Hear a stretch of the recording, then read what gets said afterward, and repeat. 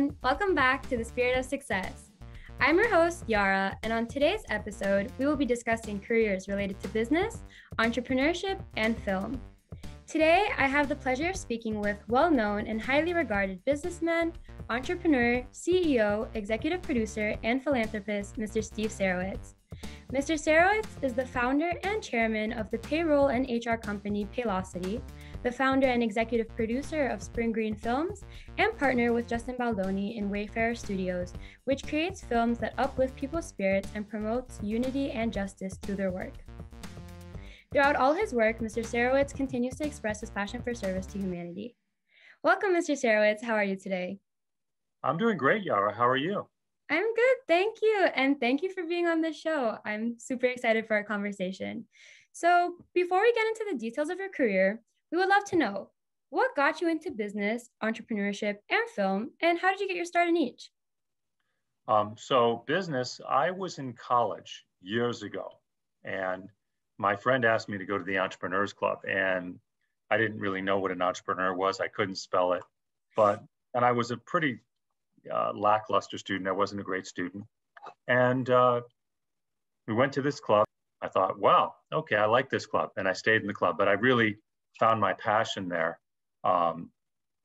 It was really an interesting subject to me. It seemed very creative, and I've always been kind of a creative person. And very shortly thereafter, as I stayed in the club, I ended up thinking this really matches my personality. So I started my first business a couple months later, a painting business. And I've been doing businesses on and off ever since then, mostly on for most of my adult life. And my first business, my first major business after the painting business was a Chinese restaurant. So I started a Chinese restaurant when I was only 25 years old. How cool. And what got you into film? Well, that's a longer story. So after that, I got into the payroll business, and I did that for many years, and I'm still in the payroll business. And in 2015, I declared as a Baha'i. 3 days after I declared as a Baha'i, my friend said to me, I told him I didn't need money anymore. I'd done very well in the payroll business. And he was in the payroll business. He's a Baha'i. And my friend Farshid said to me, well, you can reach hundreds of people. I told him I wanted to just retire and teach the Baha'i faith. He said, you can reach hundreds of people if you do that. But if you make a movie, you can reach millions of people. And less than an hour later, I got an email from a movie producer by the name of Peter Samuelson. And Peter had made 25 films, the most popular of which you probably haven't heard of, but your parents might have heard of, called Revenge of the Nerds. And that got me started on making, on a 3-year odyssey, which ended up being the making of The Gate, the dawn of the Baha'i faith. And that got me into the movie business. Along the way, I met the great Justin Baldoni. I met Rainn Wilson. Rainn Wilson actually appeared in my film, in The Gate. And Justin Baldoni gave me some advice about The Gate. And along the way, he said, hey, I'm looking to raise some money for my business. And I went back to him and I said, you know, Justin, that's great, but I'd like to be your partner. You don't have to raise money. I'm willing to give it. And then he asked me a lot of questions and made sure I was worthy to be his partner. And luckily I passed. Wow, how amazing. And we'll be talking a little bit more about The Gate as we go along this interview. So you will all find out more about that movie and Mr. Sarowitz's experience. But speaking more on the part of your career that is related to business and entrepreneurship, at Paylocity, your company focuses and places great value on promoting and fostering the ideas of equality, the oneness of humanity, working together, and the culture of care. Can you please tell us more about what Paylocity does and how these values and the mission of your company have been influenced by your own values and beliefs? Well, Paylocity is a provider, one of the nation's leading providers, now publicly held, of HR and payroll solutions. And I think that in business, you always try to do the same thing, which is try to do the best thing you can for your customers, for your employees. I always said happy employees, happy clients. And I instilled that throughout my company. And I think that's very much in keeping with my faith. It's a matter of service. You're servicing your clients and you do it honestly. One of the sayings in the Baha'i faith, one of the teachings is truthfulness is the foundation of all virtues, of all human virtues. And so for me, as part of running a business, you do it very truthfully. If you say you're going to do something, you do it. And so I always tried to run my business honestly. I tried to treat my employees well. And I think because of that, that helped me be successful and that helped the company be successful. So I think it's helped the company grow from a startup with nothing to now we have over 3,000 employees. Steve Beauchamp, who's the CEO, is my friend, and I hired him all the way back in 2007. He has done a great job running the company. I think both of us share this value in the oneness of humanity. Steve is very much a person who believes that all people deserve a chance. We are actually actively trying to make the company more diverse together. Steve is doing, of course, all the heavy lifting, but I'm a big fan. I usually say my job at Paylocity is to watch Steve work and the management team there, and just to cheer him on and support him. But I was very proud of him. He's really pushed very hard to diversify our board. He's pushing hard to diversify our top management team. And this is what I really want to tell fellow entrepreneurs and people who want to be entrepreneurs and people who want to be in business, is diversity helps you, always. Now, if you're just checking the box and I say, I want a Black person or a brown person or a woman, and you're not actually looking for qualifications, okay, it could hurt you. But if you do nothing else but hire the most qualified, diverse candidate every time for a job, your company will be stronger because you're going to have different points of view. And it's proven that more diverse companies that are looking really actively to be more equitable, actually do better. Companies that are more ethical do better. Similarly, how have your beliefs and values influenced your approach to filmmaking? Well, I got into filmmaking because of my beliefs and values. First of all, I wanted to do something to the Baha'i faith. I really love this newfound faith of mine. I became a Baha'i 6 years ago. And so I wanted to contribute to the faith. And of course, as I mentioned before, it was suggested that I make a film. Going further, I think what the films do is they touch people's hearts. So if you look at what I do with Justin, and what Justin is particularly adept at doing, is he's really good at reaching people in their hearts. The movie we made, Clouds, about the story of Zach Sobiech, people just have told me over and over again that movie made them cry. And so the idea with getting into films is I could try to teach people about the oneness of humanity, and I can tell them in words, but you can show them, and they say a picture's worth 1,000 words. And I really think that that's true of film as well. And so our goal is to make films that teach that we're one human family, that break apart the age-old prejudices like racism and sexism and nationalism and religious prejudice. We have a TV show, for example, called Little Mosque on the Prairie, which was actually developed by Baha'is in Canada, which we've licensed to remake in the United States. And we're really looking forward to that. And that hopefully will help with combating Islamophobia. How important and what a needed message, and what a wonderful way to help increase representation of all, to make films and movies that really reflect the world that we live in and the people that live in our world. Along with your work at Paylocity, and as we've been talking about a little bit, you also founded the media company Spring Green Films. And as part of that company, you made the well-known film, The Gate, Dawn of the Baha'i Faith. Can you share a little bit more with our audience about what that film is about and your experience working on it? Well, if you look right behind me, there's this beautiful building that's called the Shrine of the Bab. That's where the Bab is buried. And the Bab, when you translate it into English, literally means the gate. So the gate is the story of the Bab. It's a documentary on his life. I've watched the movie. Everyone, you should be sure to check it out. We're going to talk a little bit about it towards the end where you can find it. But it's beautiful. And I know towards the end, there's a little bit showing like the experience of filming the movie and everything like that. The movie actually was filmed in Spain, no? Yes, we filmed the reenactment scenes in Spain, and we filmed the interviews in London, Chicago, and LA. So we did a lot of filming in different places, and we filmed the narration right here, right behind me, at the Shrine of the Bab. And it was just amazing. That was an amazingly emotional time. We're grateful that the House of Justice let us do filming here. Again, that was one of those times where I said, I'm in heaven. I'm just happy doing this. It's not, there's nothing on earth I'd rather be doing than doing this movie right now, filming at I mean, you almost had to pinch yourself when you woke up in the morning and said, am I really filming a movie? That joy that the whole crew felt. And by the way, most of the crew was not Baha'i. It was incredible joy, and there were tears when we were filming the last scene. It was very emotional filming this movie.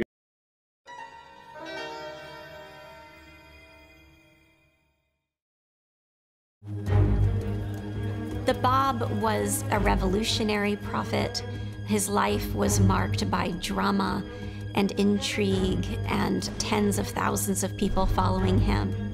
The Bab, I think, is someone who is engaging in intimacy and ecstasy with the divine at a very deep level. People fell under his influence to the point of being willing to sacrifice his life for him and his ideas.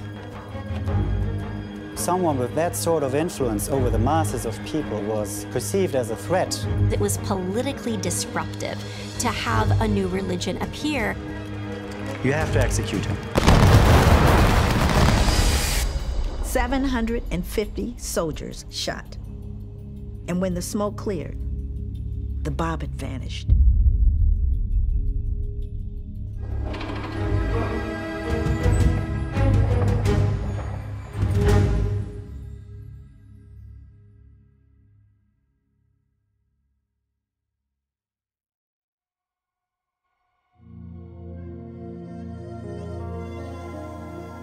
All major religions have prophecies of a promised one who will usher in a golden age.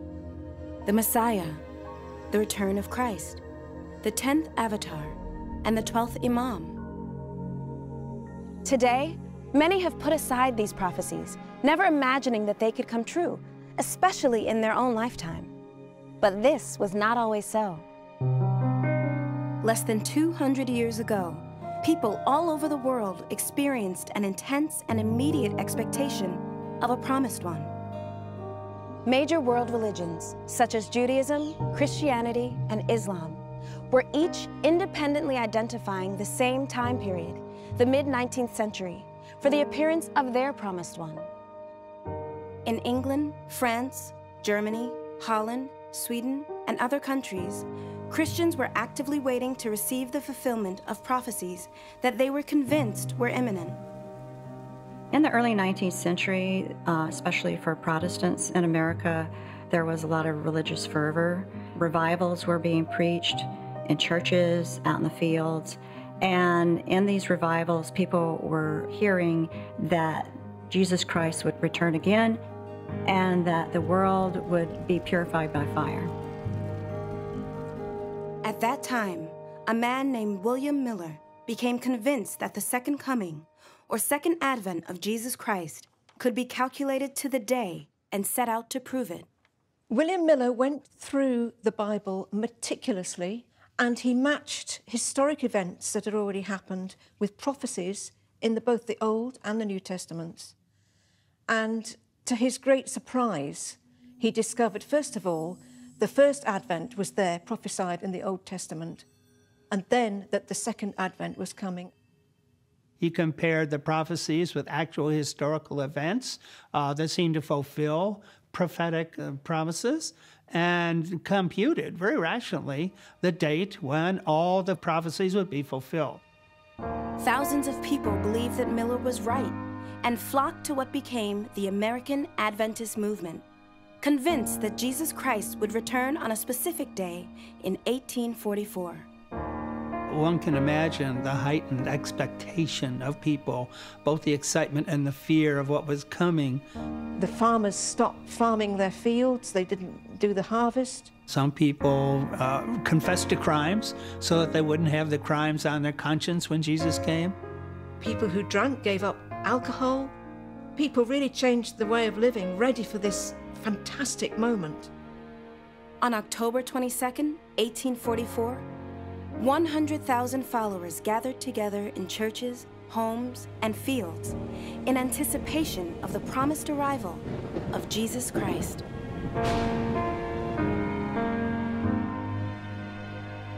Well, when the sun came up on October 23rd, they had to confess to themselves that nothing happened. It was terrible. It was really terrible. They were completely distraught and weeping.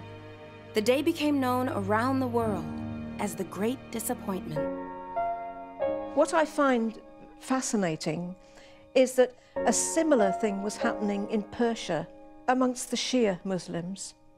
And extraordinarily enough, the year that they were looking at in their calendar was 1260, which is 1844 in our calendar. While Christians in the West were awaiting the return of Christ in 1844, at the same time in the East, Shia Muslims also awaited a divine messenger under a different name, the 12th Imam. They believe that he was in a state of physical concealment. He was alive and present, but he simply could not be seen. They imagined that this 1,000-year-old person would return to the world as an agent of God to bring peace. That he would use the sword to become a political leader and rule over the world with justice.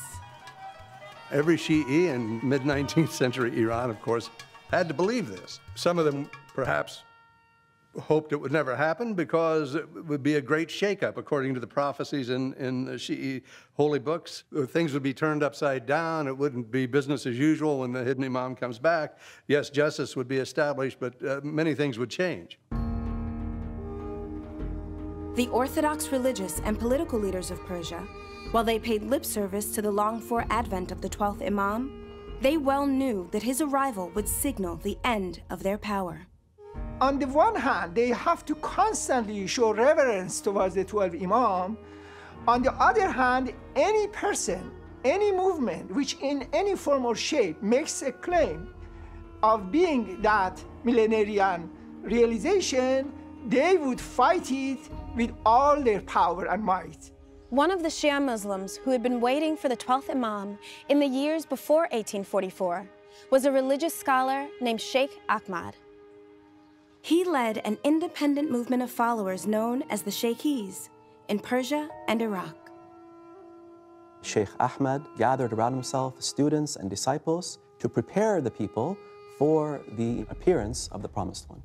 The growing Sheikhi movement was a direct threat to the traditional clerics.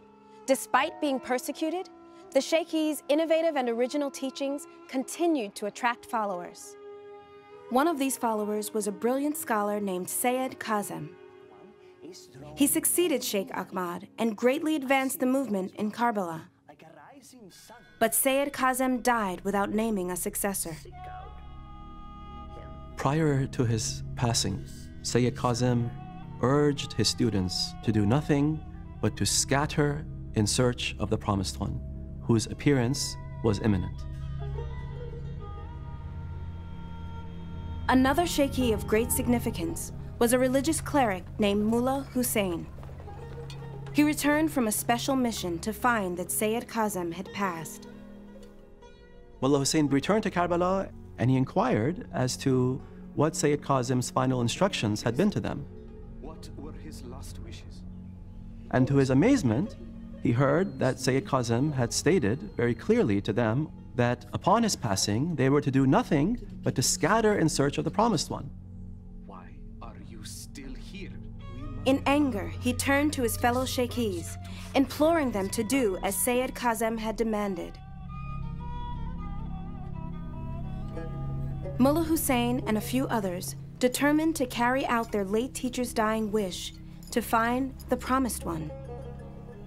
He retired to a mosque for 40 days of prayer. Sayyid Kazem had told Mullah Hussein that he would know the Promised One when he delivered, without being asked to do so, a commentary on a chapter of the Quran known as the Surah of Joseph. As if by a magnet, Mullah Hussein says, he is attracted to the city of Shiraz. And there, in Shiraz, something happened that would reverberate across the world.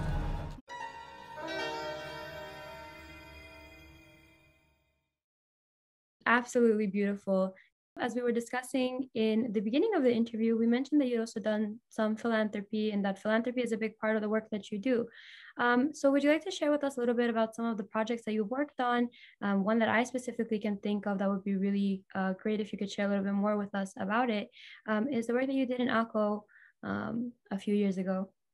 So it was in 2014, I was asked to go to Akko. I had called up a man by the name of Bill Strickland and said, I want to build a center in Chicago, which we ended up building called ShyCat. And about 5 conversations in, he says, well, I want to build this center for Jews and Arabs. I'm talking to Jewish philanthropists in Miami, and we want to build a center for Jews and Arabs in Akko, Israel. And I couldn't believe he'd said Akko because actually And I'll change my background real quick. In Akko, Israel, this is the point of adoration for all Baha'is. And this is where Baha'u'llah is buried. So here was Bill, who's not a Baha'i, asking me to go to the holiest Baha'i place in the world. And I had decided to become a Baha'i at that point, but I hadn't yet. The center is now in Akko. It's doing very well. And it's making peace. It's doing what it's supposed to be doing. It's great to see that work being done to really help bring our world together slowly.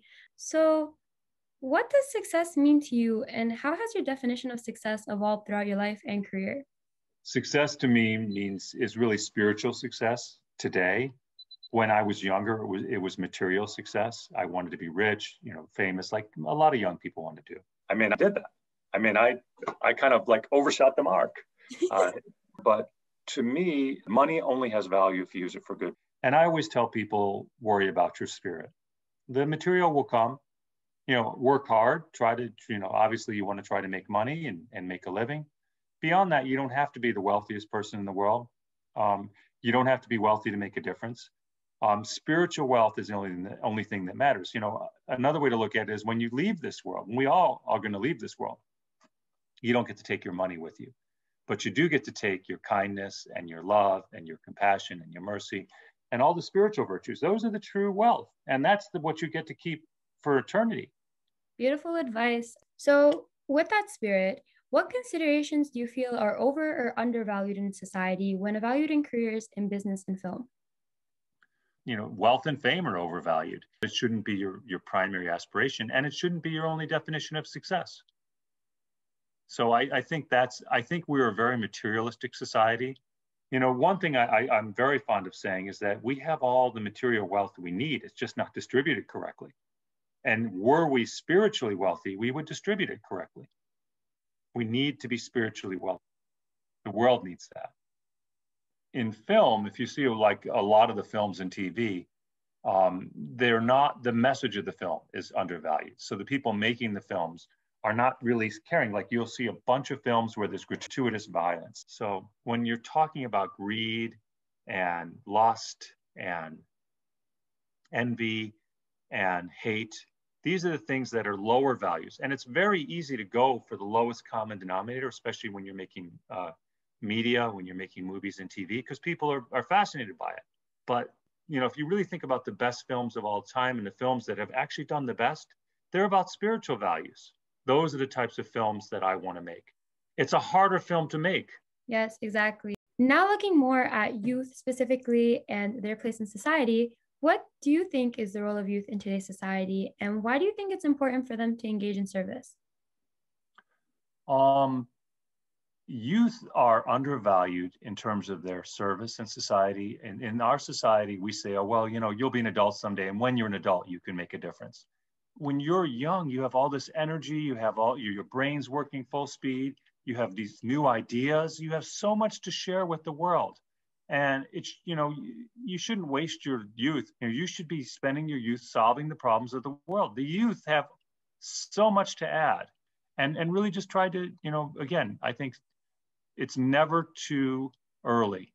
Just this idea of service. I mean, they've done tests on this. They did a study, and they found that kids your age, actually college, just a little older than you, who were told to go out and have a good time, actually got less happy when they remeasured their happiness. And when they were told to do service, got happier. When youth come together, no matter what our background is, and we go in with a united mission, we can really make that difference that we want to see. With everything that we talked about, what advice do you have for those who'd like to pursue a career in business, entrepreneurship, and or film? Being an entrepreneur is a wonderful career for those who have the stomach for it. It's risky. It's sometimes nerve-wracking. It can be stressful. It requires a lot of hard work. You have to be very frugal, hopefully at first, because you probably won't have a lot of money when you're starting your business. You have to be able to be very flexible, very creative. Did I mention hardworking? I should probably mention that twice, because entrepreneurs tend to work long hours, especially at first. But if you can do that, and if that's what you want to do, it's a great career. Filmmaking is a great career. It's also very difficult. But follow your heart, follow your passion. Always, always, always try to leave every person you meet with more than they expected. I love employees like that. And I can tell you that other employers do as well.